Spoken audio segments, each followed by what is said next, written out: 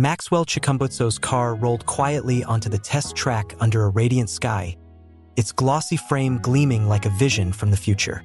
A gentle hum was all it emitted as it powered up, already breaking from the norm by not needing a plug or external charger. Observers lined the sidelines, some skeptical, some wide-eyed, all curious. The Tesla Model S Plaid, sleek and formidable, pulled up beside it with a thunderous silence of its own. The stage was set for what many were calling the most important comparison in the history of electric vehicles. Maxwell himself stood near his creation, composed yet electric with anticipation. Reporters, engineers, and curious onlookers buzzed around, their attention torn between legacy and innovation. 4 years, Tesla had ruled the EV market with revolutionary batteries, blistering speed, and a cult-like following. But now, a self-taught Zimbabwean inventor claimed to have created a car that could power itself indefinitely. Whispers of magnetics, radio frequencies, and energy harvesting had turned Chikumbutso's car into a mystery wrapped in engineering wonder. The first part of the test was simple: acceleration. Tesla's Plaid had long held a reputation for going from 0 to 60 miles per hour in under 2 seconds.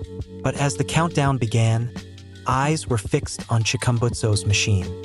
Both cars took off in an instant, a blur of motion, electric torque, and digital roar. Tesla surged ahead by a whisper, reaching the marker milliseconds before the prototype. But then something odd happened. Chikumbutso's car maintained that speed effortlessly, its power delivery strangely linear and unrelenting. Where the Tesla began to draw power more aggressively and visibly strain, the Chikumbutso car glided as if fueled by air. There were no stops for charging. There were no overheating warnings. Chikumbutso's car just kept going. The second round focused on range, an area where Tesla excelled with its 400-plus mile claim. But Maxwell's team had invited observers for a continuous loop test, letting both vehicles drive until one gave up. The Tesla lasted nearly 430 miles before needing a charge. Chikumbutso's car? It was still going after 1,000 miles, and it kept going the next day. Energy monitors showed consistent input and output, indicating self-replenishment. Experts were stunned. The vehicle used Chikumbutso's proprietary greener power machine, GPM, a blend of radio frequency energy harvesting and advanced magnetic conversion. This wasn't just a car with a solar panel slapped on top. It was an entirely new way of thinking about energy. The third test involved terrain and weather. Both vehicles were taken off-road into rocky paths and icy inclines. Tesla performed well, its traction control and AWD system doing what it was programmed to do. Chikumbutso's car, however, adapted without noticeable struggle. Its adaptive suspension recalibrated in real time. Power delivery remained stable, even on ice. Energy output did not dip. There were no power surges or data errors. It seemed to thrive in chaos. Then came safety. Both cars were put through simulated crash scenarios and AI-driven emergency brakes. Tesla's famed autopilot responded quickly and with precision. But Chikumbutso's car featured a 3D sensory net that read the environment in real time. Its emergency reaction time was faster by a full 0.2 seconds. It avoided collisions others couldn't. Passengers inside reported barely feeling a jolt when evasive maneuvers occurred. Tesla had met its match and then some. The next evaluation focused on features. Tesla offered a massive infotainment system, over-the-air updates, and voice command integration. Chikumbutso's car offered something different. Its dashboard was projected into 3D space using augmented reality. No screens, just holograms. It used a custom OS designed with African languages embedded at its core. Its UI adapted to driver preference automatically.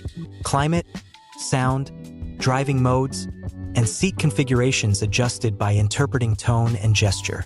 It was not just a car. It was a living assistant. While Tesla relied on known technologies pushed to their limits, Chikumbutso's machine felt like a completely new species. Range, power, autonomy, interface, adaptability, every aspect suggested the arrival of a new paradigm. Tesla's defenders argued scale, infrastructure, and production reliability. But supporters of Maxwell's vision pointed to history. Every disruption started with disbelief. Chikumbutso's car didn't just exist. It thrived under scrutiny. It didn't just run. It evolved in real time. Tesla was an electric car. Chikumbutso's was an electric intelligence. And as the tests concluded, even Elon Musk took note, tweeting, "Interesting prototype from Africa. Watching closely."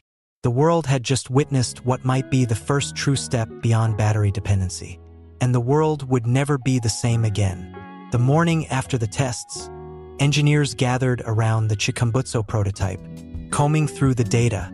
Battery levels remained stable, seemingly unaffected by the distance or strain of the trial. There were no signs of traditional depletion, no warnings, and no thermal fatigue. Technicians from Germany and Japan reviewed the GPM unit under strict non-disclosure terms.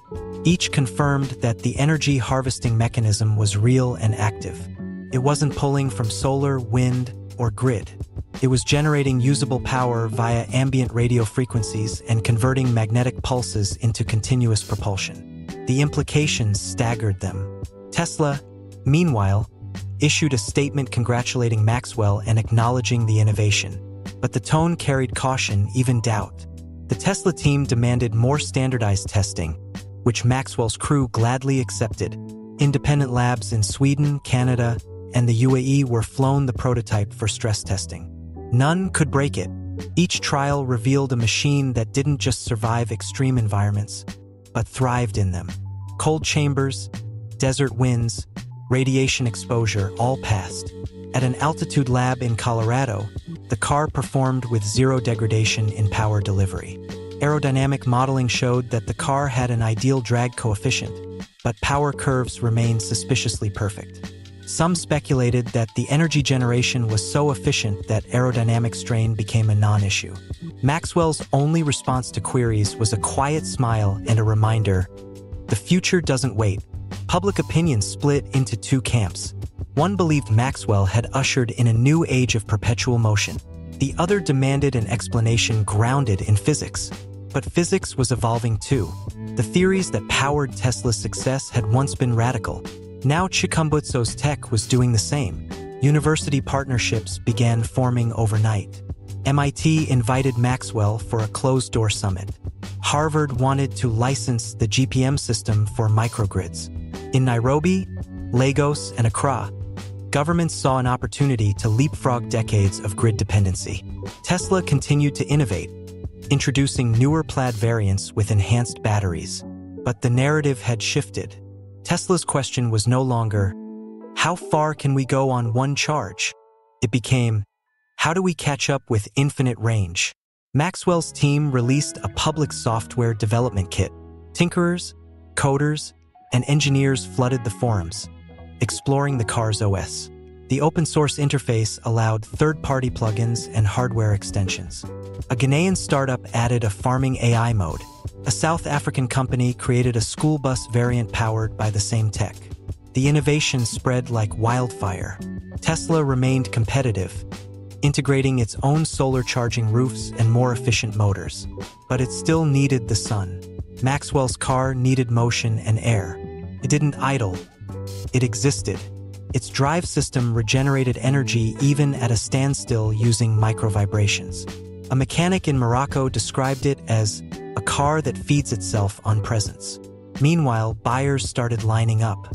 Maxwell refused billion-dollar offers from corporations. He chose a different path. Manufacturing in Africa. Assembly plants rose in Zimbabwe, Zambia, and Kenya. Jobs multiplied. Local economies surged. Young people saw the future not just in the West, but in their backyards. Education initiatives launched to support electric engineering in African universities. Tesla still led in global sales, but Chikumbutso's name echoed in new tech corridors. He had built more than a car. He had built a movement. His design was made modular. It adapted to bikes, boats, even drones. Each version carried the same DNA: freedom from the grid. Tesla, in response, opened a new R&D division dedicated to RF power exploration. Maxwell responded with his own bold step: a prototype aircraft based on the same energy principle. No jet fuel, No battery swap, just lift, glide, and regenerate. The EV war had become an evolution. Tesla was no longer just a tech company. It was a legacy contender in a fight against a limitless concept. Maxwell's car was never about speed or branding. It was about principle, mobility without depletion. Every mile driven was proof that the impossible wasn't. In schools, kids built models of the GPM system. In labs, researchers chased its math. In boardrooms, CEOs whispered its name. Chikumbutso had not just challenged Tesla. He had challenged convention. And as more nations invited him to collaborate, he issued a quiet reminder. "This isn't a competition," he said. "This is liberation."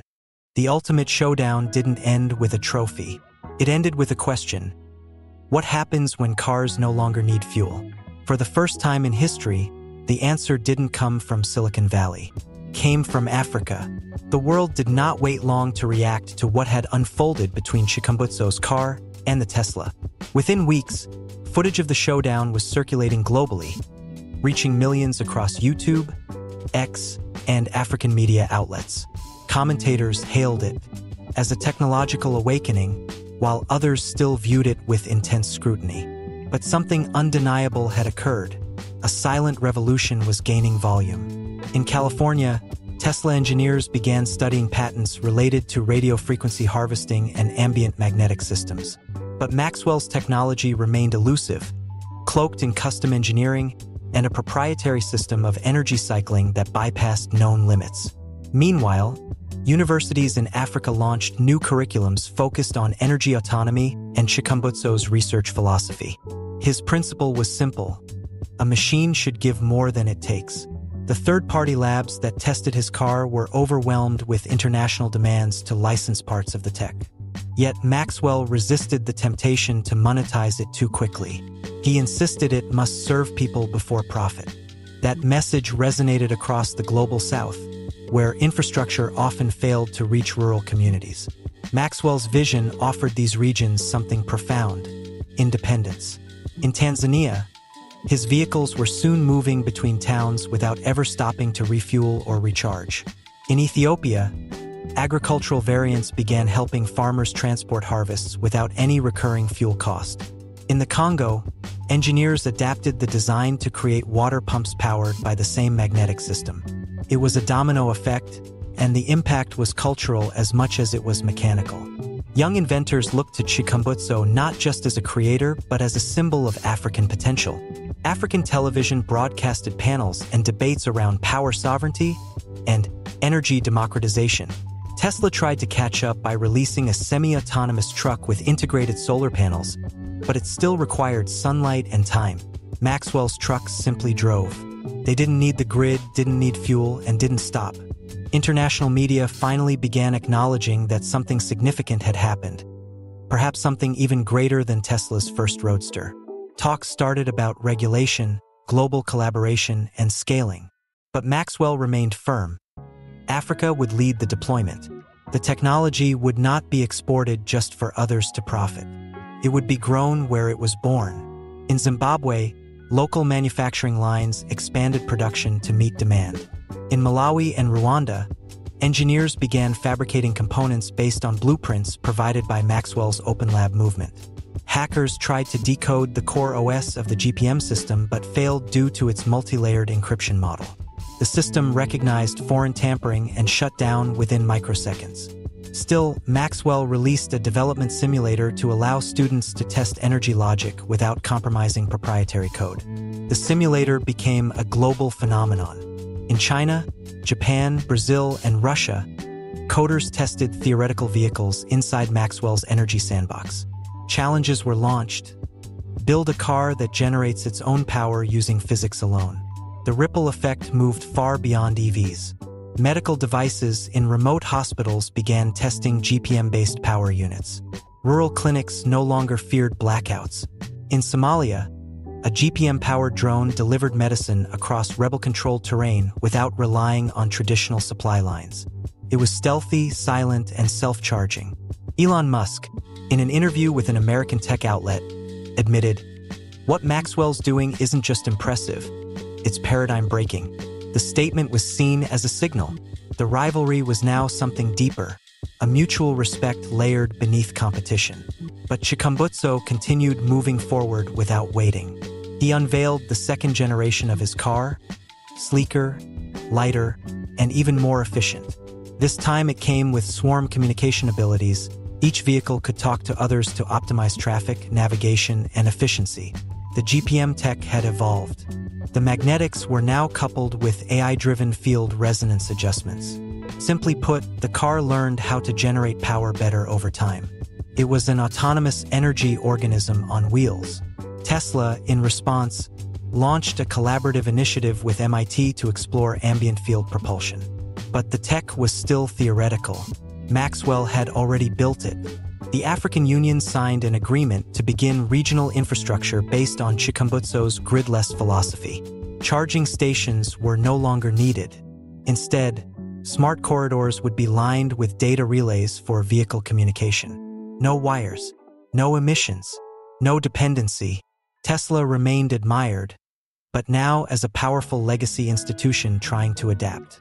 Maxwell was the future, open, adaptable, and locally grounded. He partnered with education ministries to create maker labs inside rural schools. Kids built GPM miniatures. They understood energy not as something bought, but something built. A shift occurred globally. EV conversations no longer centered around battery life or charging speed. They focused on self-sufficiency and design minimalism. Maxwell's third-gen car introduced detachable AI pods for village-level tasks, farming, water transport, mobile lighting. No one had done this before. Cars were no longer luxury mobility tools. They were nodes in a decentralized ecosystem. And with every mile, Chikumbutso's vision extended. He had gone beyond competing with Tesla. He had birthed something Tesla would eventually need to follow. Not just a car that doesn't charge, but a car that empowers. A car born not in factories, but in faith that the impossible could move. And now, the impossible moved every day across the roads of Africa.